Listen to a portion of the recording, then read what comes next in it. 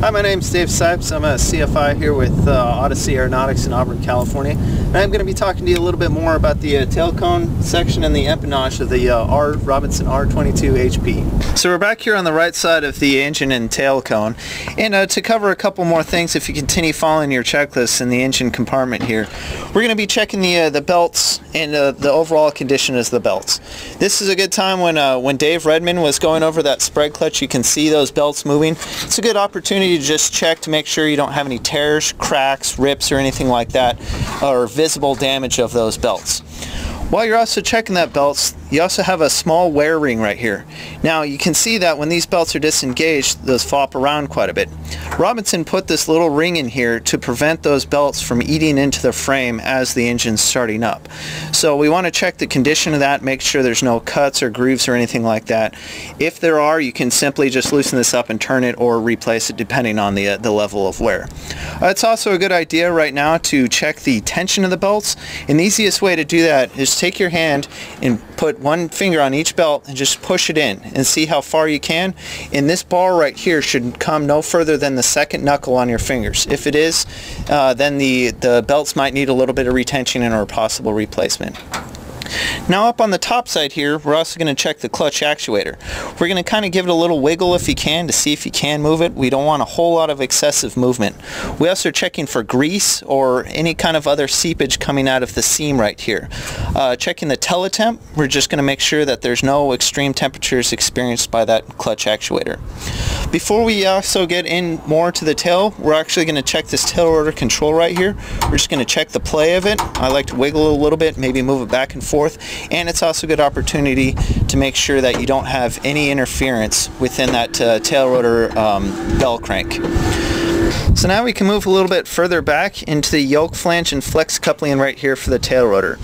As we turn in the main rotor system, you can see that those yoke flanges and flex couplings turn. It's a good idea to check these tensions on the nuts to make sure that those lock nuts are properly on there and you don't find any looseness, and that the torque striping is unbroken.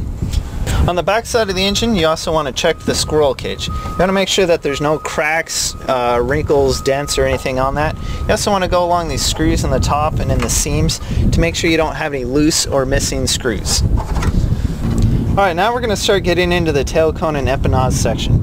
The first part I like to check is these mounting points right here. If you take your finger and reach behind here, you can feel the powell nut that's on the other side of this bolt. You want to just put your finger back there and make sure that you can unscrew that bolt. There's also one up top here, so you just reach around and kind of feel for that, making sure it's tight. We're also looking for any cracks or anything along these weld points, or any slippage that might be noticed in where these two mounting points are of the tail cone. I also want to check to make sure your antenna's tight, so you just put your hand on there and just wiggle it a little bit. You don't want to rip it off though, so just be a little gentle, make sure it's secure. Alright, so as we start working our way down the tail cone and empennage, what we're going to be checking for is any kind of wrinkles or creases or anything like that. If the helicopter's had a hard landing or anything, you're going to notice a lot of ripples here on the underside of the tail cone. We want to make sure that those aren't there, and also that the tail cone isn't drooping at all. The further we come back here, we're going to reach the first line of rivets here. We're going to check these rivets for what's called fretting. Fretting is kind of a very fine metallic graphite looking powder, and the fretting comes from the friction between the rivet and the tail cone. If you see that, it just means that one of these rivets is getting loose and it needs possible replacement. So we're just running our finger along that, looking for the fretting, and we're also feeling those rivets for any kind of looseness. Continuing to move back, we're looking for the inspection point to make sure that this plate cover is on here good and that the screws tightened in. Along with the rivets the same way, and also on the bottom side we're checking this antenna to make sure it's secure on there as well. Continuing to move back, just running my hand alongside of the underside of the empennage and tail cone here, checking these rivets as well as this inspection point. Still looking for any kind of dents or cracks or dings or anything like that that can compromise the structural integrity of the tail cone. Come back to the strobe, I put my hand on it, just grip it a little bit and see if I can wiggle it all. I'm not wrenching down on it, just making sure that it's secure and that it's not going to be flopping around during flight. Continue moving back, checking these rivets again, and also this inspection port here, make sure that that is tight. Now we get back down here to the vertical stabilizer and the horizontal stabilizer. What we're checking for on each one of these is any kind of damage to the leading edge. So on the vertical stabilizer, just running my fingers along here, making sure that there's no dents or cracks or anything like that that signifies that we hit something with that.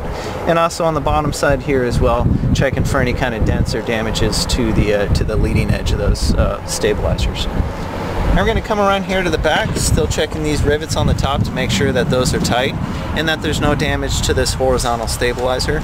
We're going to run our fingers along here and we're going to check to make sure that this trailing edge now is straight. We don't want to see any kind of bends or anything like that. Same way here for the vertical stabilizer, doing the same thing, checking to make sure any kind of damage, cracks, or any kind of bends or anything like that. We don't want to see any of that kind of stuff. Checking the rivets all the way down here. Now we're getting down to the stinger. Now what the stinger does, it allows us to hit this instead of hitting the tail rotor. So we want to make sure that this is actually on tight, so these two bolts right here, you just reach it along the other side right here, make sure that those two attachment points are good. And also I put my hand under here to make sure that the metal along there is smooth. If we have had a stinger strike, you'll feel a very coarse roughness right there on the bottom, and that lets us know we might need to inspect a little bit of something else. So as we've checked that, everything looks pretty good on the stinger. We're going to come back up here and start looking at the tail rotor gearbox and assembly.